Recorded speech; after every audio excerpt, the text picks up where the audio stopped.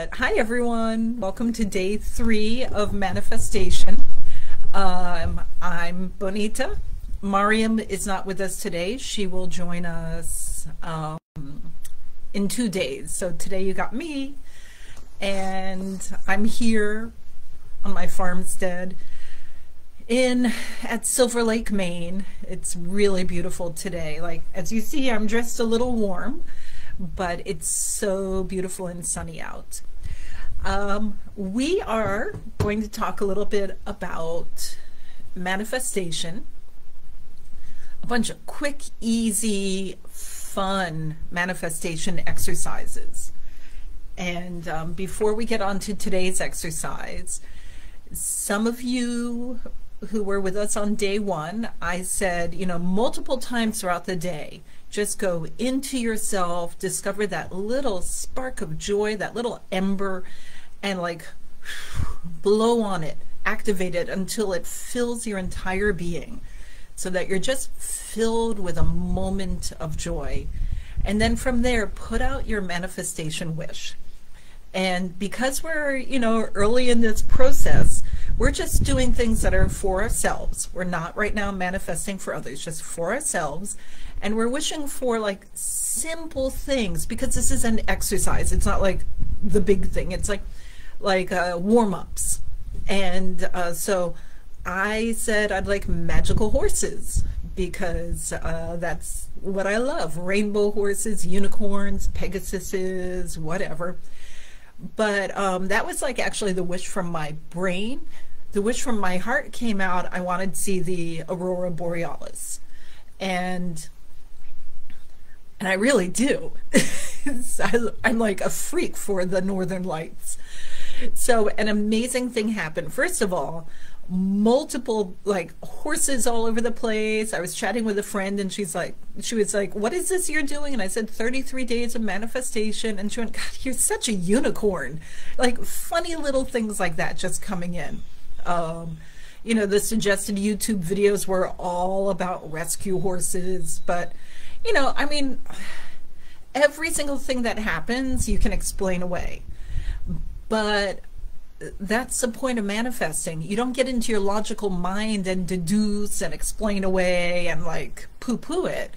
You just accept everything in your heart as, yes, I manifested this.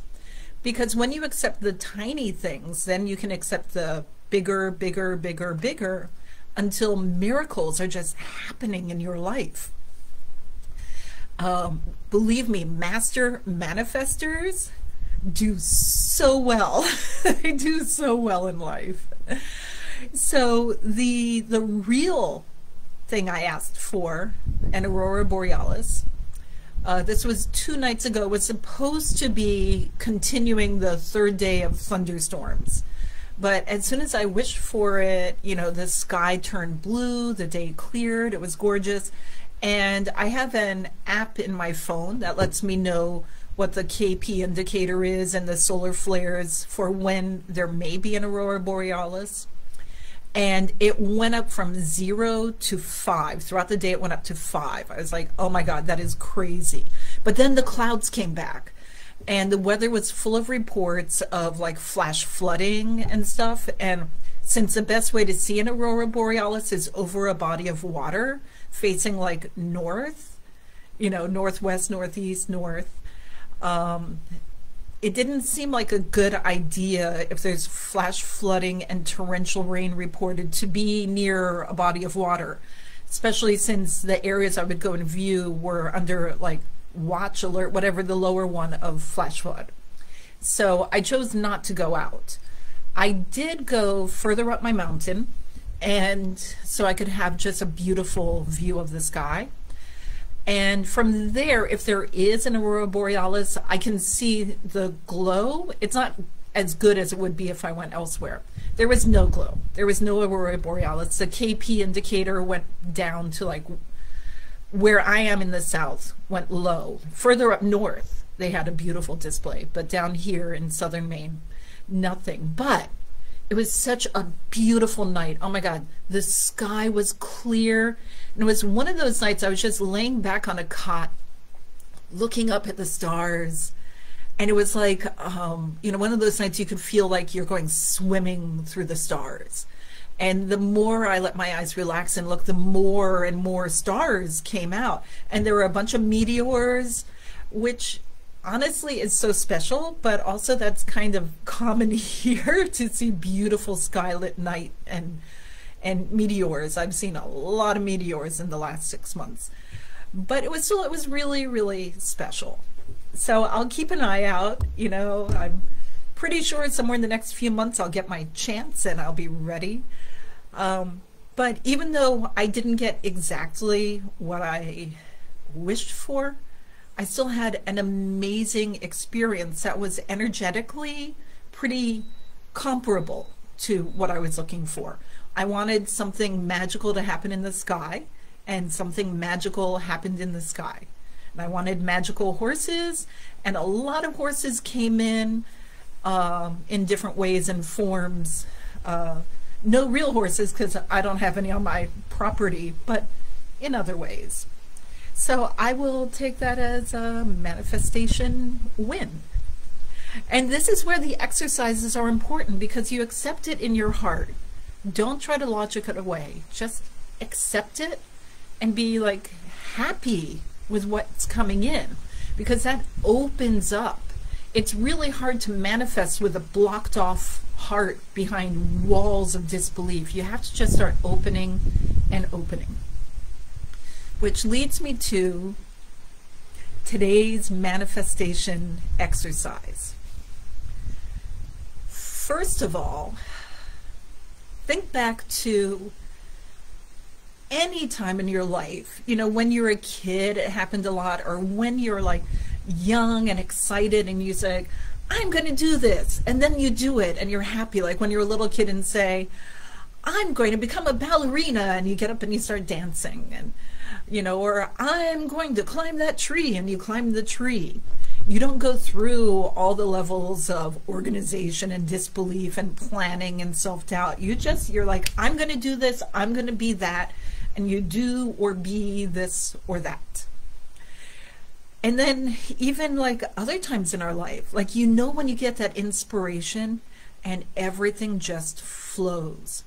When you know this is a project I want to do, or this is a vacation I want to take, or this is something, and everything just falls into place as you're going forward.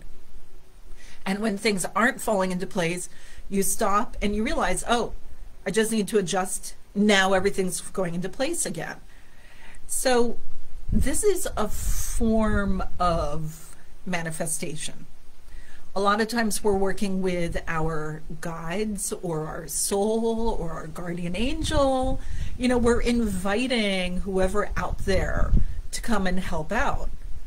You know, usually when we go forward and we feel fully in a line, we're not alone. We have help. We have someone, be it 3D people, like you're happy to accept help from people because you're all on a path together to create a project that's wonderful, or you're getting help from angels, guides, guardians, Archangel Michael, Mother Mary. For me, the librarian's always hanging around, the Galactic Collective, White Shell Woman, White Buffalo Woman, always there when I need help. So we don't have to think about manifestation is something that happens to us or something we create ourselves. It can be just creating an ambiance of wonderment with those that you are happy. You know, they're the angels and guides and guardians and spirits, they are wonderment. So this is their wheelhouse. It doesn't have to be all on your shoulders. And there's no thought of need or anything. It's just about creating wonderment together. So, yeah, get rid of that, do I deserve this, or is it my right to, or whatever. It's just going forward in wonderment. So we're going to do a quick meditation. We're going to, again, spark that ember of joy that's within us. You You may find it in your heart, you may find it in your gut, you may find it in your brain. Wherever that spark of joy is at this moment, we're going to inflame it. And then from this totally joyous state, invite whomever out there who wishes to help you from a state of joy connection, pure loving joy connection, which is a very high frequency. So you don't need to worry about like demons or buggity boos or whatever, because they're not going to come to that frequency. That's like nails on a chalkboard to them. Those that will come are those that thrive on love and joy. So we're going to call out anyone who wishes to connect with me from this frequency of joy, with love, on up to higher frequencies of joy and love, to help me with my manifestation. Please come and do so. And then look into your heart and see, what is it that just wants to come forward? And then be open to however it comes forward. Like, you might look in your heart and go, a puppy dog. You know, that doesn't mean you're going to go out today and get a puppy dog, but something with the frequency and the joy of puppy dog is opening up within you. And then don't dictate the outcome. Today we're going to let our guides and guardians, who already see our life paths, they know our souls, they know everything about us, help bring whatever is in your heart to a wonderful magical place waiting for you as you go forward on your life path. Right.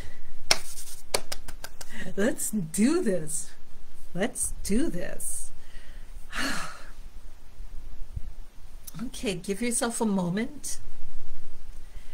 And remember, it doesn't matter who you are.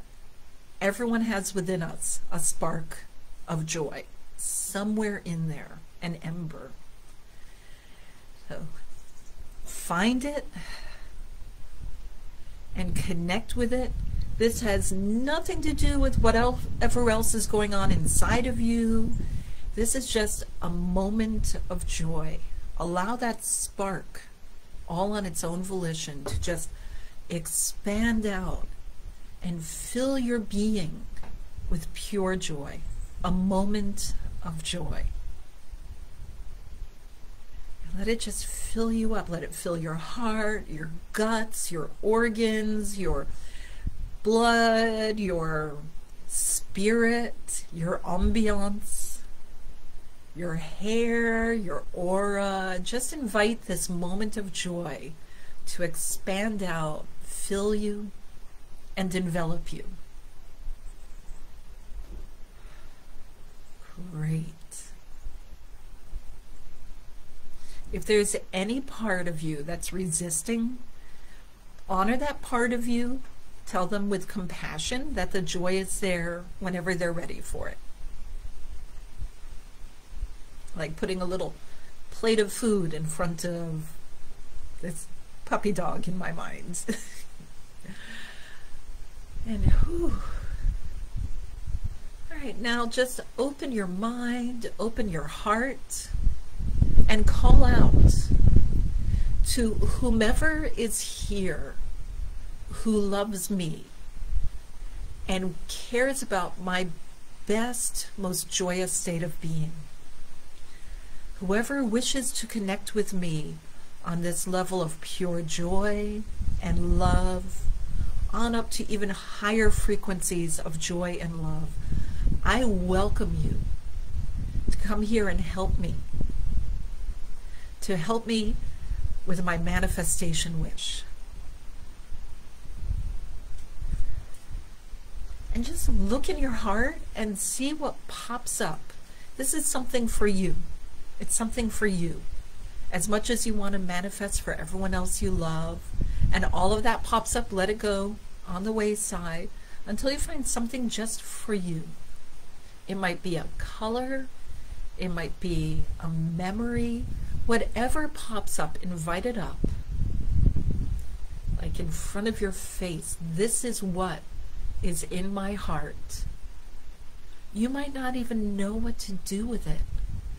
but just give it to your guides, your guardians, your angels, your soul, and say, bring this vision to a fabulous state of joy in my life. Bring this to be something and surprise me. Surprise me as I go forward on my life path.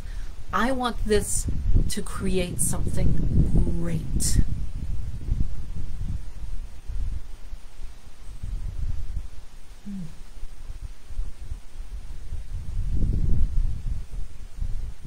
Oh, fantastic.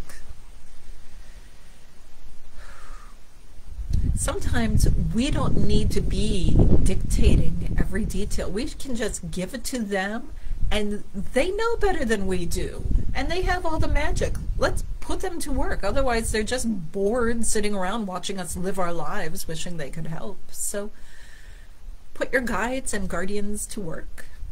And as you go forward through your day, give yourself multiple moments, as many as you want, where you just stop and fill yourself with joy. Connect with your guides, your guardians, your friends. Invite them to hang out with you all day and tell them to spin their magic and bring this into your life. It's really amorphous today.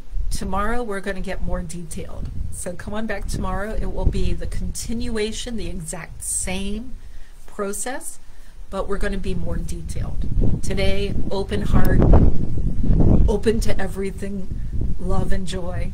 Tomorrow, we're going to get more detailed. All right? So have fun. I adore you guys, and I hope you have a wonderful, magical day. Bye.